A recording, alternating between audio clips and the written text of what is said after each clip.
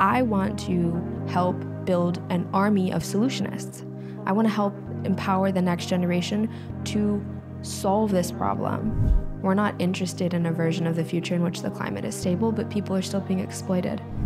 You can do anything. You can do anything and play a role in crafting this vision together. We just need everyone to be on the same page. And that's what I'm trying to do, is get everyone this vision so that we can all work on it together.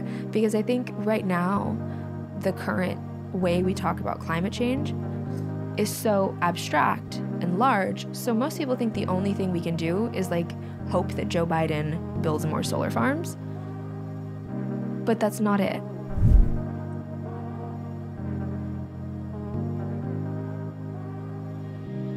Hello, welcome to Earth Talk, the podcast for people and the planet.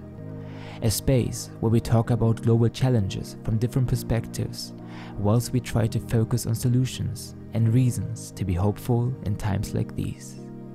I'm Leo Holdak, and thank you for tuning in. Hello, welcome to today's episode. Today our dear guest is Sage Lenier. Thank you so much for taking your time to be here. She's a climate activist. And first, how are you? I'm good. How are you? Thank you. I'm well. A little bit exhausted from the past time being here, but I'm good. Thank you. For all the people who are right now listening, maybe they see you the first time, maybe they also hear you the first time. So do you mind to give ourselves like a small introduction to yourself, that we know a little bit better who you are? Okay. I'm a climate activist and the executive director of Sustainable and Just Future. It is a nonprofit that I started out of a program I was teaching at Berkeley while an undergraduate that became the largest student-led class ever. Wow. I developed this framework and it became so popular because I was looking for a different narrative on environmental solutions. So it's an interdisciplinary summary of environmental solutions from a justice standpoint as well. Mm-hmm. We've put a couple thousand people through the program, and we are now a nonprofit expanding to new universities. Wow, all right. So before we maybe get into your work and your history, maybe do you mind to give us like a small picture, like where you're from, that we understand a little bit also your perspective? So which place maybe do you call home, and how is the place? Maybe how does it feel like? How does it looks like? Maybe how does it taste like? So that we have like a better understanding of who you are and also where you're from.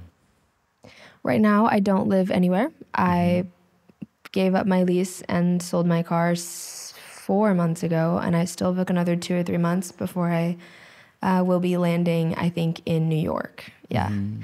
I grew up in Southern California. All right. Okay. So you mentioned already your work, but maybe you can like give us like a small introduction also, like how did you like kind of like evolve into the space? So maybe what formed you maybe as a child or whatsoever that you became interested in this field that you're now doing the work you're doing. So maybe how did your journey maybe started like when you were a little bit younger? I think why climate is such a funny question for people my age group, age range, because the majority of us have the same answer. It's like, you know, you heard about climate change when you were like maybe 16, maybe younger, and you were like, oh, okay, so that's going to destroy us all. Maybe that's the most important thing to focus on. So yeah. It's not much of an origin story, but that's where it came from. I, before that, was really passionate about feminism and racial justice. And so I came to environmentalism with the realization that it's like one overarching theme with all the struggles. So I got my start, like I said, teaching, and that's kind of why I became more well-known as a climate activist, because I started this program and it really blew up and gained popularity. And I just started getting a lot of press because I was like 21 and I was teaching a class of 300 people, and that had never been done before. Yeah. And so, you know, and again, like I'm really passionate about the framework that I developed.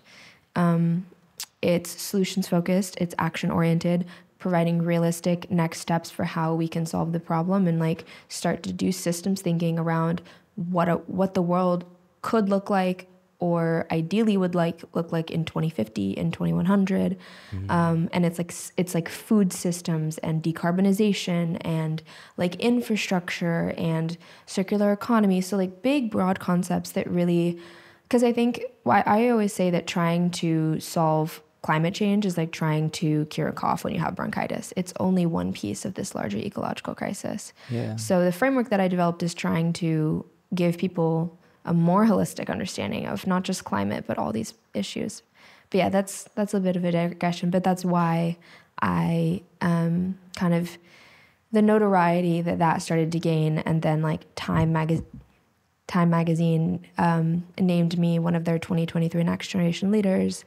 Wow. And yeah, it's been a big year for me. Like that kind of, it's funny because I was still doing the really impressive thing before that. But when an institution like Time recognizes you, you get so much more validation and people take you so much more seriously. And so I've gotten so many, from that I got this opportunity, and from that opportunity I got this opportunity. And so now I'm, on this like international stage now, which I wouldn't say I'm surprised at, but it's definitely like, it's been a big year because I wasn't there in January. Wow. Yeah. I mean, like, also, like, I saw you there. Like, I mean, like, I saw you through Instagram. I saw you, like, a video of the Web Summit. And I've been just so fascinated about the fact that how eloquently you were, like, speaking and Thank you.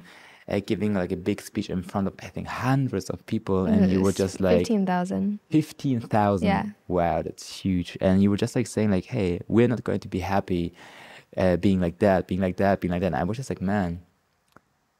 She's like kind of sharp. Like I would like to talk to her. What I did at Web Summit, I wanted to take it as an opportunity to not talk about myself, but to offer a lesson instead. I don't think it's so interesting to tell my story 100,000 times. I get you. I'd rather start doing my work, which is to educate people so that we can put different plans into action. And so I was like, I have some very specific things to say to the tech industry. Yeah. And that was me saying, we expect you to start transitioning to a circular economy.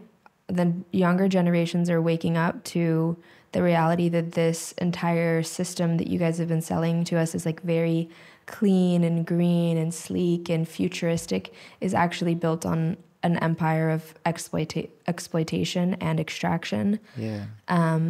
And like, here are the clear deliverables that we're expecting from you going forward. Yeah.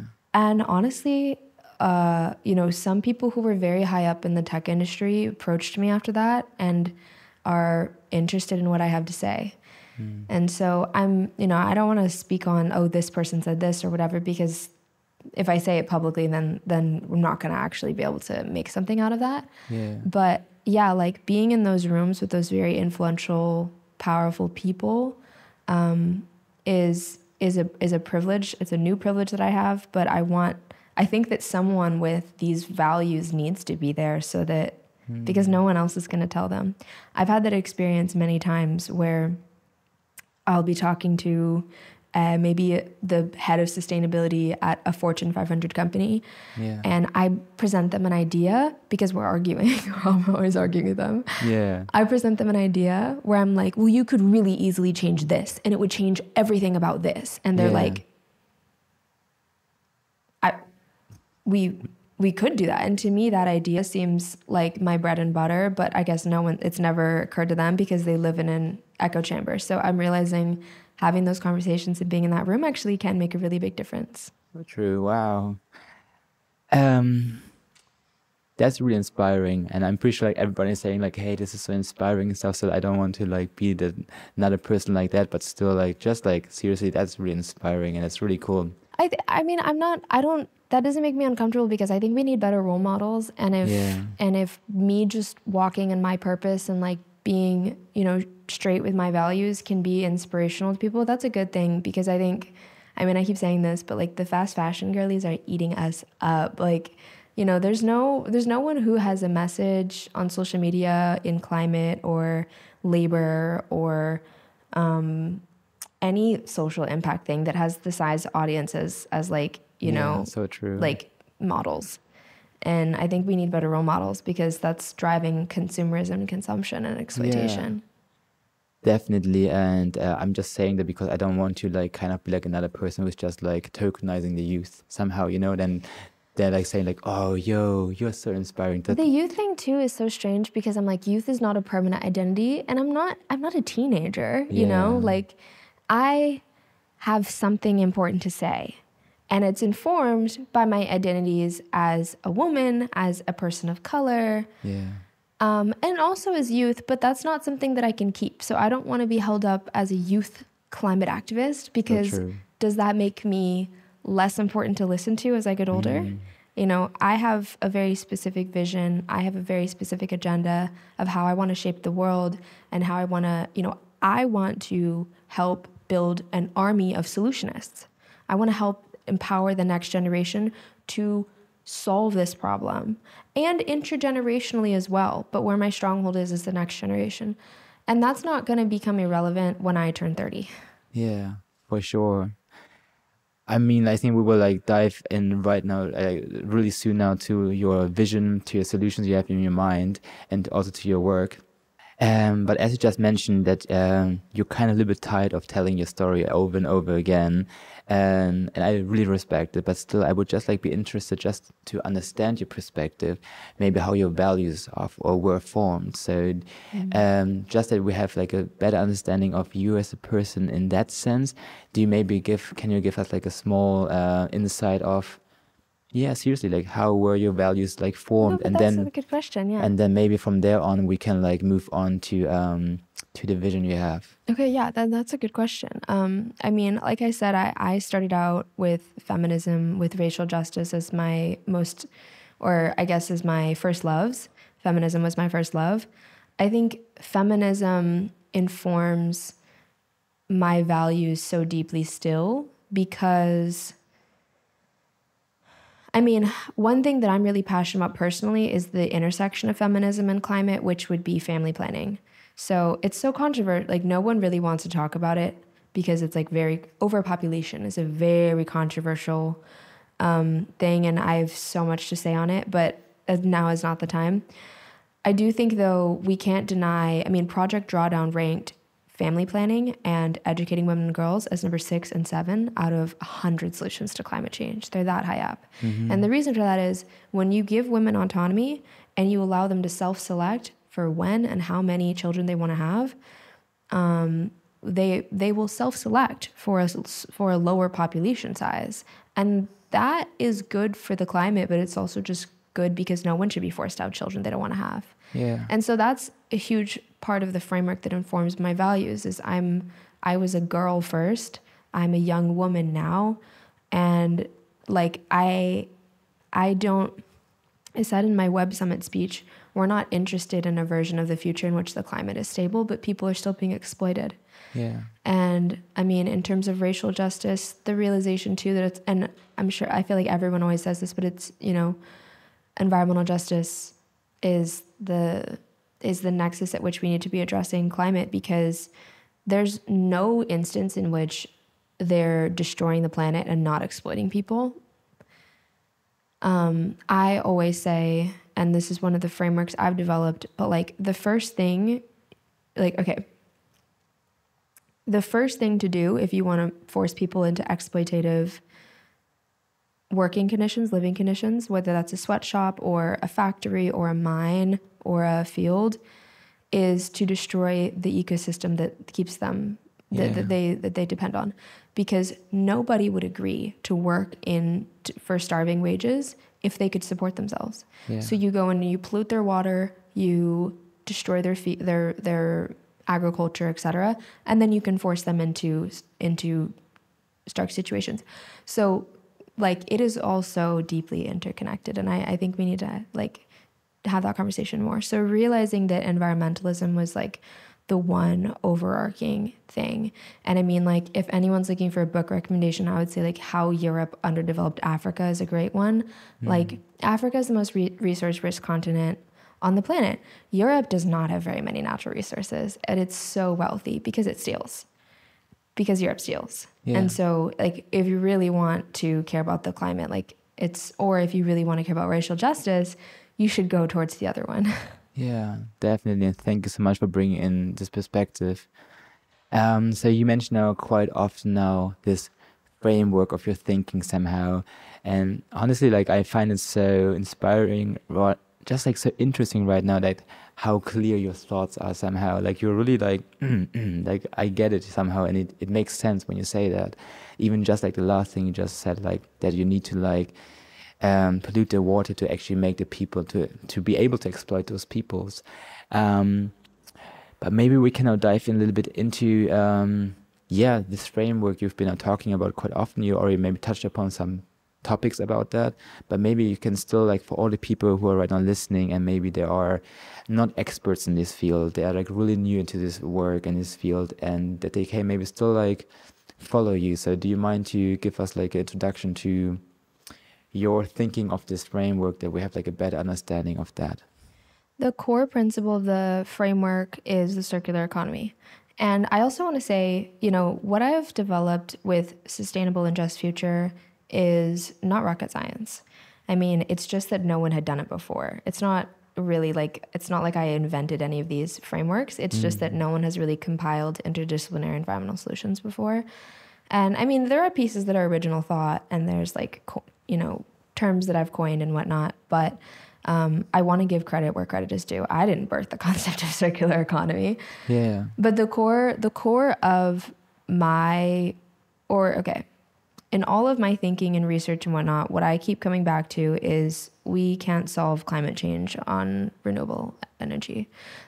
The Ellen MacArthur Foundation says that we can only address half of the emissions reductions that we need with renewable energy. While staying under 1.5. The other half is going to have to come from demand reduction and efficiency. And demand reduction means we need to transition to not a low carbon economy, but a low energy economy. And this is so controversial. It goes against all of the people in power and their desires and like all of the current economic frameworks. Yeah. But the people in power and the current economic frameworks are sprinting us towards 3 degrees Celsius by 2100. So fuck them. Fuck that. So dialing back a little bit. So, we have to shrink the fashion industry. We have to shrink the tech industry in a lot of ways. We have to stop relentlessly building poorly planned cities that are based on cars. And so much of emissions are embedded in the supply chain. I don't think people quite realize that between 65 and 72% of the world's carbon emissions can be linked to consumerism. So, and that's from like the mine or the field or wherever it is that we're getting, the cotton or the copper or whatever it is. Yeah. And then the transportation of those materials to a factory, and then the factory's emissions. And then you have to, you probably send it to a couple of different factories depending on, like, for example, like if for this microphone, like you had to get the metals out of a mine, but then you had to take them somewhere to be like purified. And then you have to take those to a different factory, probably on the other side of the world. And then you have to shape them into this little piece. And then there's probably another factory where this whole thing gets assembled. And then it gets shipped to us in the global north. And it's like, it's not like the shipping emissions, all the world's transportation sector is 14% of emissions, which is not insignificant, but I think people think that cars are probably like 25% of global emissions. They're like 7%. It's like not that serious. Like if we're spending so much time and money talking about and trying to solve like the car problem and like investing in electric vehicles, what we could do first and what would be more ethical and like easier to do is talk about the supply chain and how we can shrink the amount of things that we're or like we need to just lessen production. Yeah. But lessening production obviously sounds like you're going to cause an economic collapse. And so that's not just it. You can't just do that. We don't want to just like hurdle ourselves into a recession. So building a circular economy where, money can still be made, like, economists want me to say that. No, it is important. Don't get me wrong. It is important. I'm just like, yeah, I'm the least business oriented for it. No, that's not true. I'm really, But I'm hearing you. I get you. I'm really getting dragged kicking and screaming into like finance and tech and entrepreneurship right now, but like on the climate side, I guess, and also to like yell at those industry leaders. So it's happening. But so it's money still has to be made, jobs have to be created, et cetera. And so that means looking at an economy that's more based on services rather than goods. Yeah. So that's repair, and also like there's so much opportunity to have transitional business models that get us from point A to point B, like a car share or like a bike share. How like in New York City, everywhere you can like drop off a bike and like pick it up somewhere else. Yeah, I get you. Yeah, and the same thing with cars. So not Uber where you have a driver, but like gig in the Bay Area where you like pick up the car yourself.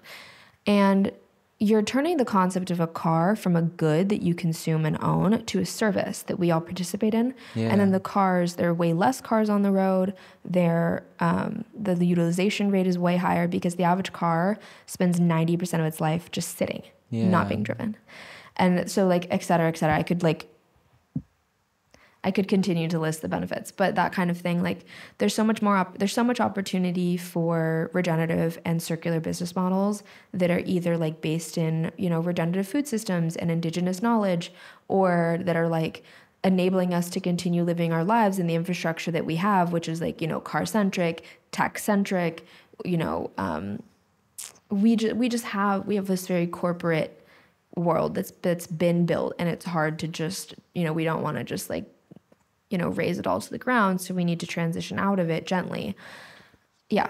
But yeah, I totally get you. And that's so, I really love the fact that you're like so envisioning like how things can be so different. I'm just like also so inspired, like how you like so, the facts. Just like as a question, and maybe it sounds dumb, and don't get me wrong, I don't want to like, I just want to be like the person like, where are the numbers from? But like, did you study something in this field that you know those things, or like how do you know those things? Do you mind if I ask that? Yeah. Honestly, I didn't go to school much at Berkeley.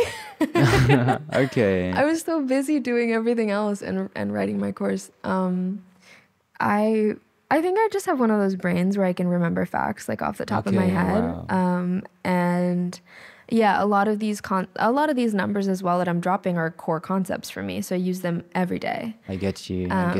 So yeah, or it's something that maybe I gave a speech 3 weeks ago, and so I like was researching those numbers and fact checking them and making sure they're right, so they're like right on the top of my head.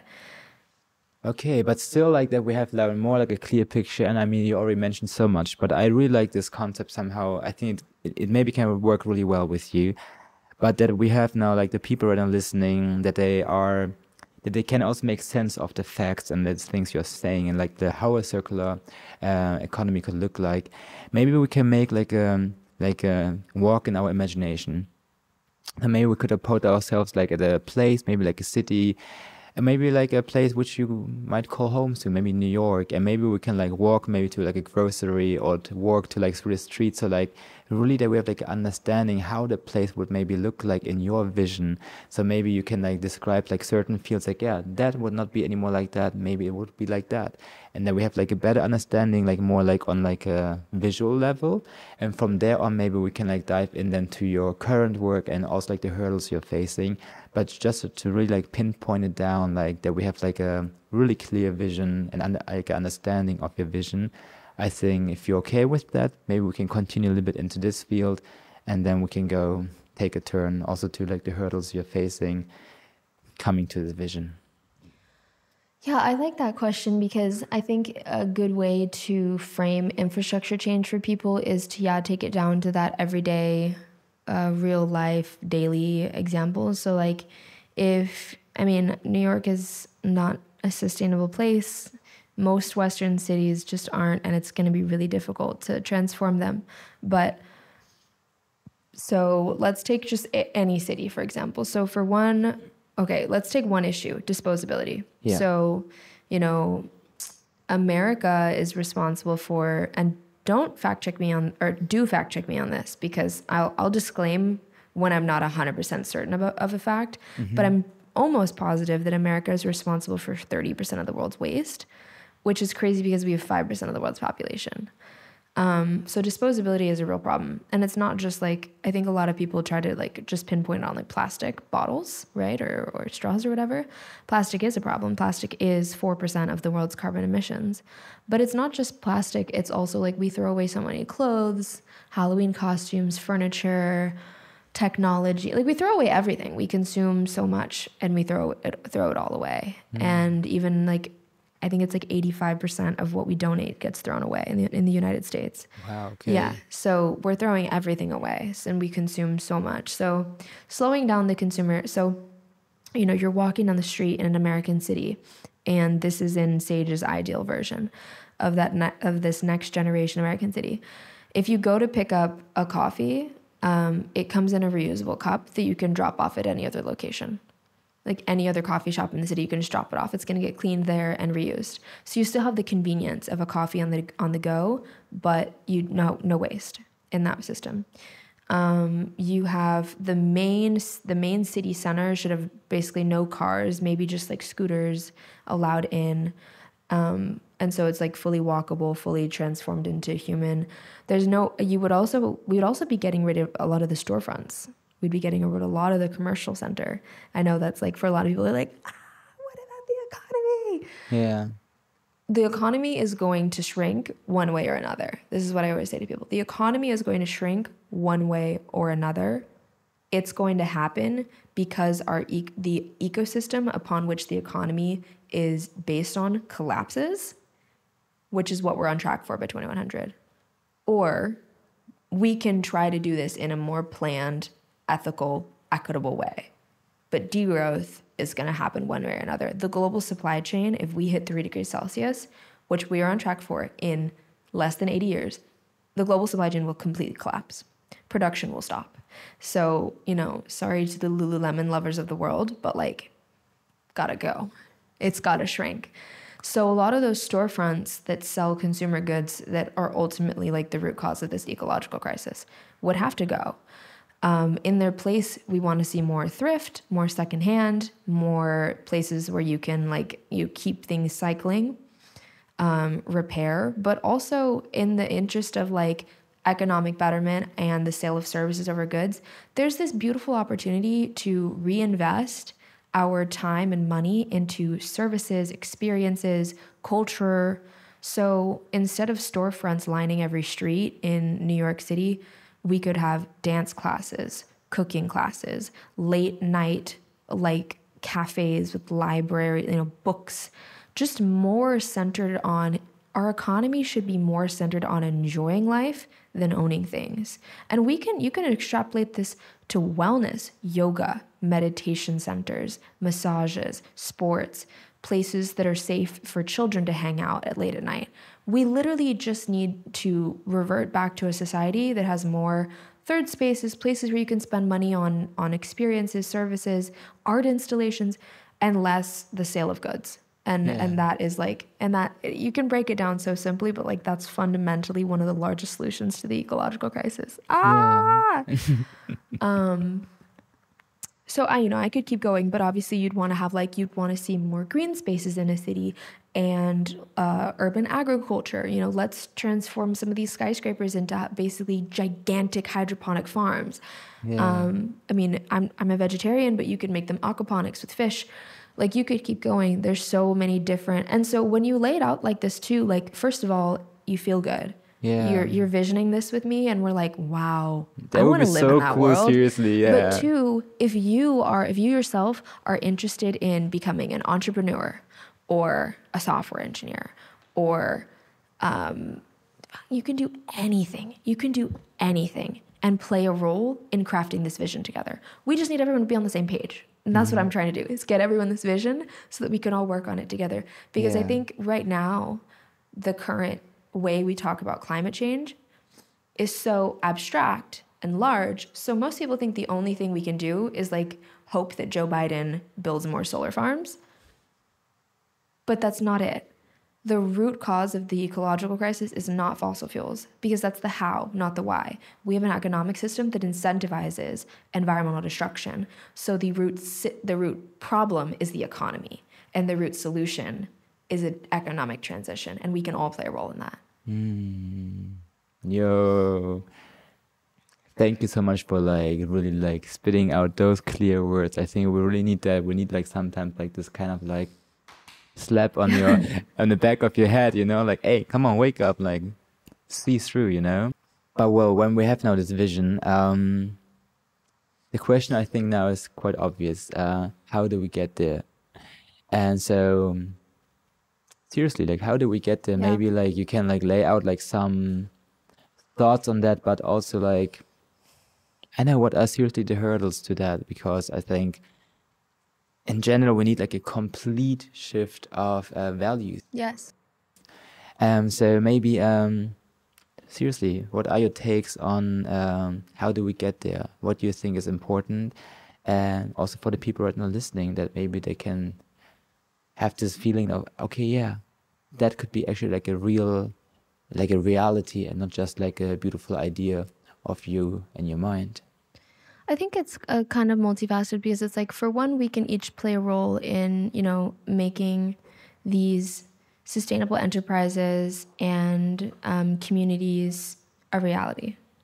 But for two, there has to be like a finance mechanism and a policy mechanism that enables them. And so it's not just, you know, people can start businesses, or people can transition their line of work, or people can start initiatives in their community.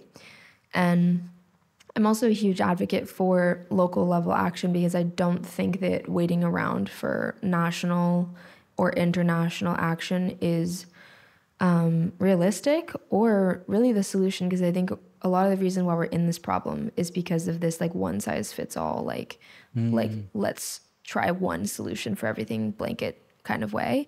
So I think the response to the ecological crisis needs to be regional. Yeah. So people can do that, but then also, yes, there needs to be like a political framework that enables this to happen, and a financial framework that enables this to happen. Because right now, the reason we're not heavily investing in circular economy enterprises, I mean, amongst others, is because profit is still like the ultimate bottom line of the economic system. And so when you're looking at shareholders, venture capitalists, investors, etc., they are looking for that like 20% annual growth rate. And you can only scale with certain companies that way. And they're never necessarily companies that make the world a better place. So I am getting heavily involved in climate finance, because I think there's a lot for me to learn there. And I think this is ultimately the mechanism through which I'm going to be able to accomplish this vision is, for one, I want to educate the next generation and get them on board. But for two, I want to personally help invent the framework in terms of finance and policy that enables this transition to happen. We have to have a government regulation on the size of companies and on the profits and on CEO wages and et cetera, in order for any of this to happen. Because right now our entire system is incentivizing companies that grow the fastest, exploitation, slave labor in the supply chain, et cetera, et cetera. And so we're not going to solve those problems with philanthropy. Because philanthropy comes from the same system that birthed it. Like, we have to solve those problems with a different framework. So yeah, so like I think individual people have a role to play in their communities, in their businesses, in their line of work, in their ecosystems. There's so much we can do in terms of like ecosystem restoration and regenerative agriculture, and honestly at the nexus of those things too, because agriculture shouldn't be considered as like divorced from ecosystems. I mean, most of the world, like North America, the east coast of North America had these beautiful food forests that were carefully crafted by indigenous people, that didn't require much maintenance at all. And you know, when white Europeans arrived, they were like, wow, there's so much bounty here. There's just like berries and nuts everywhere, and it's just like hanging off the trees, and it's growing out of the floor. And then, and if you were to have asked the natives at the time, they were like, yeah, we designed it that way, dummy. Yeah. Like, you don't need like super labor intensive fields. And it was an ecology, it was an ecosystem that the people were part of. And I'm not saying they don't exist anywhere in the world anymore, but I'm saying that we should all take that as inspiration, and that's something that you could accomplish on the local level. Yeah. But there has to be this shift in the financial and political infrastructure. So that's what I am my goal for 2024 is to just learn as much as I can, get as elbow deep as neck deep as I possibly can in that world, and figure out how to marry these two forces that I'm passionate about and like make a difference with it. Definitely. And when you were now thinking about or explaining those things, what were like maybe like the major hurdles you were facing? But maybe you can also like describe after one a big highlight when you were saying, hey, things are actually like getting better and things are working out. So maybe we start with the hurdles, or one or two if you want to share, and then like we can go to the highlight.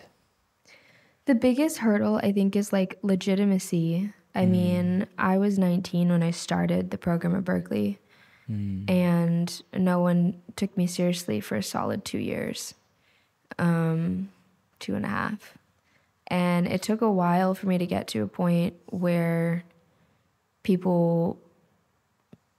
anybody wanted to take me. And honestly, like, it sucks because a lot of the legitimacy comes from something like Time magazine, or like now Sustainable and Just Future has joined the Clinton Global Initiative's like 2023 commitment to action, and they invited us to apply for that, right?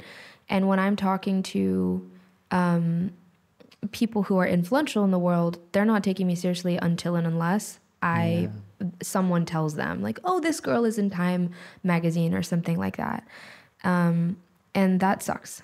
It's like you get your legitimacy from these institutions, but it's not like, again, like I said earlier, it's not like I wasn't doing exactly what I'm doing now before those institutions like acknowledged me or decided that I was worth a shot or something like that.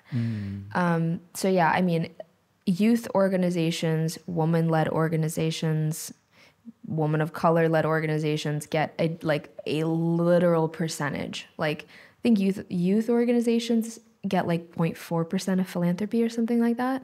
Are you kidding me? Yeah. 0.4. I think. Don't quote me on that one. Yeah, You guys I'm gotta not calling you that. Google that one, because I'm not entirely certain on that. But yeah, like fundraising is really difficult, but it's getting easier. It's just like it's not a super accessible world. And so like I have a really great philanthropy mentor, but I don't know where I would be without her, stuff like that. And yeah, like ultimately I would rather not I don't want to think about money at all. I just want to accomplish my vision, but we live in this infrastructure. Yeah. And I want to pay people for their work. I want to pay my team for their work and whatnot. So yeah, I've been heavily fundraising this year, or I've been spending a lot of time fundraising this year, and that's slowed down my mission and my progress. But I think 2024 is going to be a big year. Like the timeline is lining up. But you know, like I launched SJF 10 months ago, and you know, don't get me wrong, we've made an incredible amount of progress in 10 months, but it's way slower than I expected just because of all of the bureaucracy that you have to jump through. But yeah, I mean, like, there have been times where I like have gone hungry. There have been times when I was sleeping on the couch at my grandma's, like, you know, effectively homeless. Right now, like I mentioned earlier, I don't have a house right now. Like, I've been out of a suitcase the last 4 months, but that's circumstantial. I'm definitely not in the same situation as I was back then financially. Like, this is something that I had to do just because, like, I had to be in New York and I had to be in Portugal, and now I'm in Dubai, and like, you know, I'm going to LA after this. But it's not been easy, and I've had to make a lot of sacrifices. And a lot of the time, I wasn't sure if this was something I could pull off at all, because I grew up in a low-income community, and I didn't have someone to support me or fund me while I tried to make this happen for myself. But it is starting to work out. Yeah, wow. But yo, this is I mean, I'm repeating myself, but like inspiring. But this is like really strong.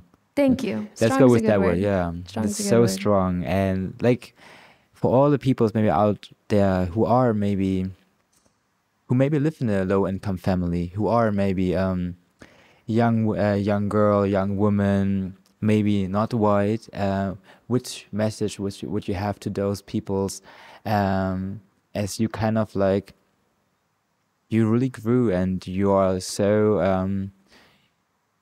strong, and you're like really like living it. So like, don't get me wrong, like, I don't want to say like, hey, now you accomplish everything you wanted to, but maybe still like which advice would you have liked to listen when you were younger, you know?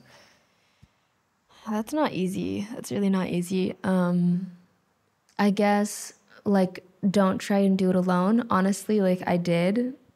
I've done I've done this whole thing. Okay, I should qualify that. I've had an amazing team and I've had so much help along the way, but all from people who are my age or younger. In terms of mentorship or leadership or getting a hand up, I've never had that until the past 4 months, where I actually started looking, or not even looking, but actually found people who were older and more experienced and wanted to help me figure this out. And I'm going so much faster because of that. I think on the one hand, there weren't a lot of people who could have given me a hand up because I was doing something that had never been done. And a lot of like, you know, for example, a lot of the faculty at Berkeley don't like my program because we have a higher approval rate than them, and because we're criticizing them. We're saying, you're not doing a good job of environmental education, so we're doing it ourselves. So it wasn't easy for me to find mentorship or like guidance in that regard. But yeah, like now I'm starting to meet, especially like women who are in the environmental space or policy or tech or whatever it is. And like learning from them has been a blessing. So I would say like find someone with more experience, find someone who, because at this point, I will say, like, I'll always give millennials their flowers because I think there's too much beef between Gen Z and millennials. So, like, millennials have done so much, especially low income, especially millennials of color, especially women, like woman millennials have done so much to create a space that Gen Z can just hang out in now. Yeah, so true. And it's such a blessing. Like, there's so many women who have looked at me and said, I see myself in you, who, grew up low income or, you know, whatever, and they want to help me out. Yeah. And so I just want to give them their flowers and just acknowledge that, like, we, Gen Z, like, no longer has to go at it alone because someone has created a space so that we don't have to cover up our tattoos or not have blue hair or whatever because, you know, they came in and learned the corporate role, but also we're like, that's all crap. So, like, we're not going to really enforce that with the next generation. So, I want to acknowledge that. Thank you so much for doing that seriously and such a important perspective. So I asked you now about the hurdles you're facing, and you mentioned quite a few, and which are really difficult to overcome. But still, maybe we can also shine some light on the highlights, maybe like of the past years when you were doing your work. Like, so maybe like one memory, or I'm pretty sure there are many memories, but maybe you can like share 1 or 2 memories which really stood out, and you were like, man, this is nice, you know, like this is nice, like I'm at the place where I want to be and like things are working out. So which are maybe you can share like a highlight of your past time. Not to mention the ones that I've already mentioned, but I do want to like put a qualifier in. Like, I am eternally grateful for things like Time Magazine and all of, like, even the opportunity to speak to the world's largest tech summit on the main stage in front of like thousands and thousands of people. Yeah. I don't have to get those opportunities. I do think I deserve them because we really do need like an intergenerational and intersectional dialogue. And by me being in those spaces and also by bringing my people in there with me, right? I'm trying really hard to lift as I climb and make sure I'm not just doing this selfishly, right? Yeah. You know, those things have changed my life. And as much as it's like frustrating that like whether or not I get those opportunities is dependent on the legitimacy I have, at the same time, it legitimizes me. And I'm very grateful to everybody who like acknowledged that and gave me my flowers. But also, honestly, I think like getting deep inside the belly of the environmental space has given me the most amazing network of like love and support. I get like my best moments from the past year are like laying on the floor of one of my best friend's apartment, who is the most genius. She's the most genius girl ever. She like was working at SpaceX and then was like, I actually have to save the world, and gave up her dream job of becoming an astronaut to start trying to solve climate change. And now she's doing a PhD in physics at Columbia. Wow. And so moments like that where I'm laying on her floor and we're tearing apart Bill Gates' book about climate and like being like, I agree with him on that. I don't agree with him on that. Da, da, da, da. Yeah. Like those are the best moments of my life where I'm like, I feel seen, I feel witnessed, and like I'm not alone. And we're doing this collaboratively. I have so many friends who I like admire and want to walk next to, and we push each other. And those are the best highlights of the last year.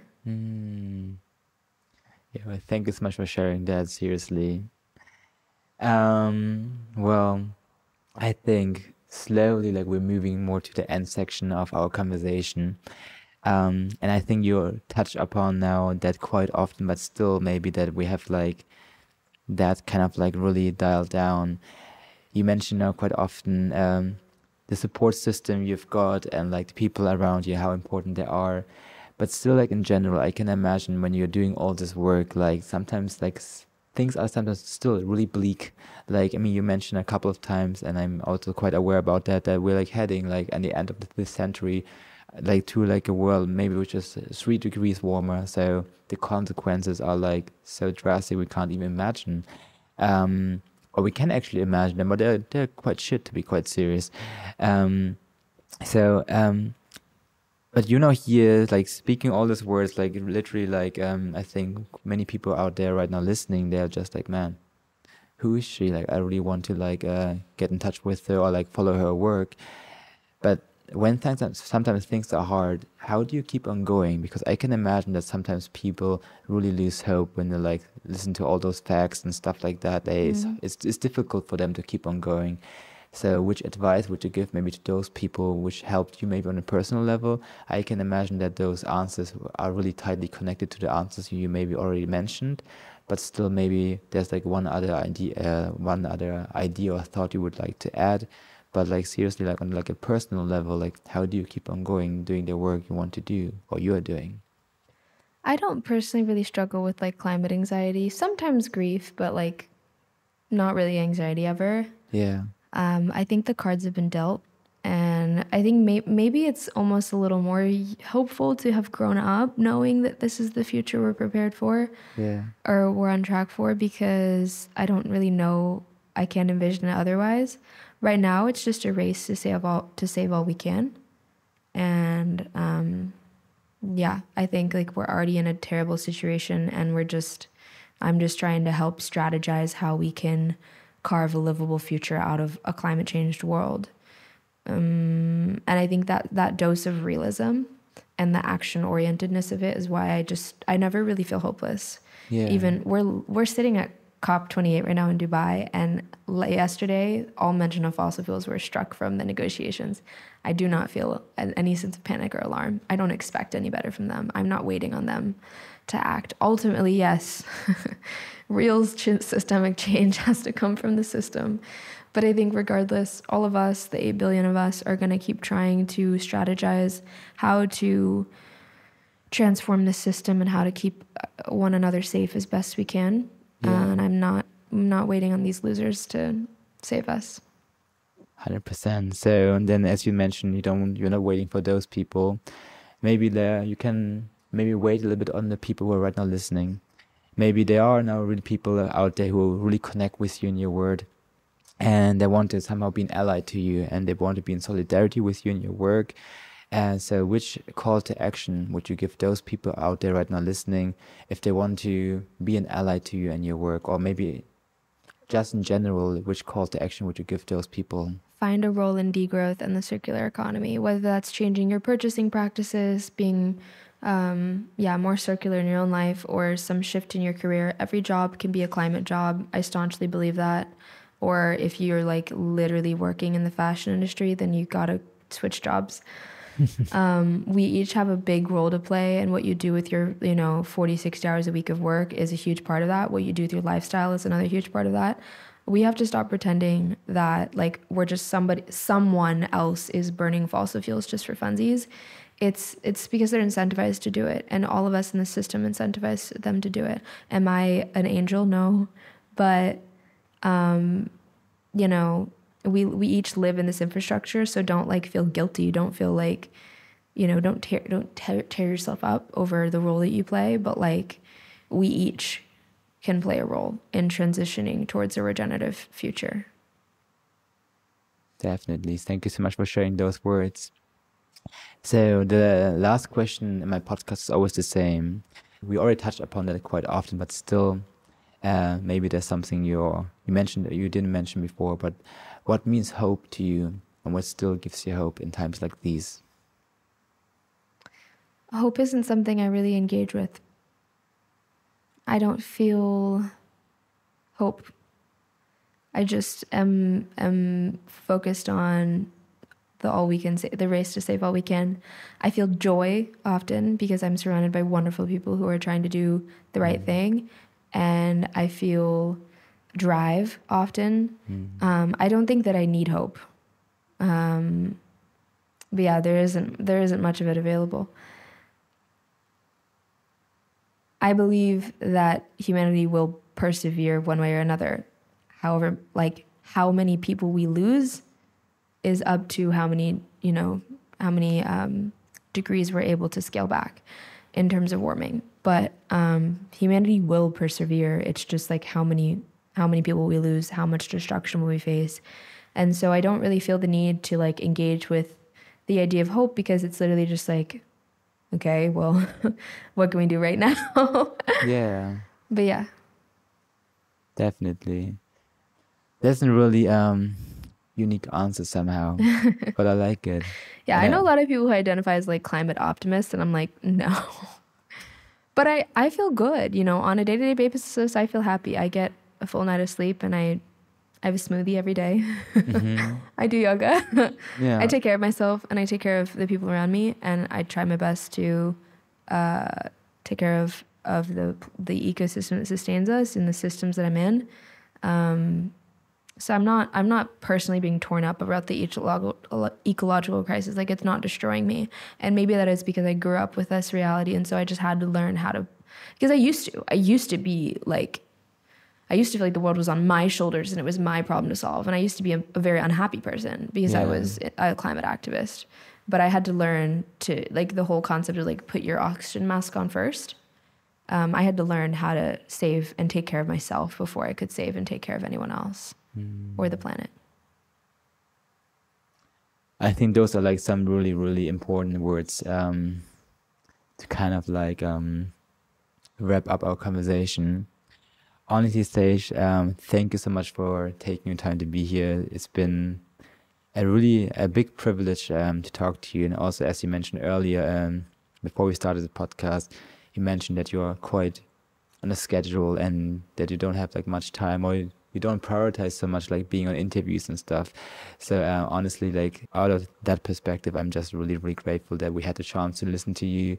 I know how unique it is, and I really hope that the people out there like listen to you, like seriously listen to you, and that they get inspired. So just one last thing, how can they find your work?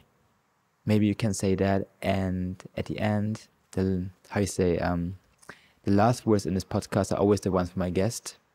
So if there are like some last ideas or some last thoughts you feel like sharing and I didn't like touch upon in my questions, feel free to do so. But it would be nice maybe also when you can just like say how the people can find your work, that then they find it. And from my side, Sage, I want to say thank you. Thank you for taking your time again. And I wish you all the best. And the last words are yours. You can find me on Instagram and TikTok at Sage Lenier, Lenier. And you can find SJF at Sustainable and Just Future, or on our website, which is the same.org, sustainableandjustfuture.org. And I feel like we covered all of my last ideas. So no, nothing else.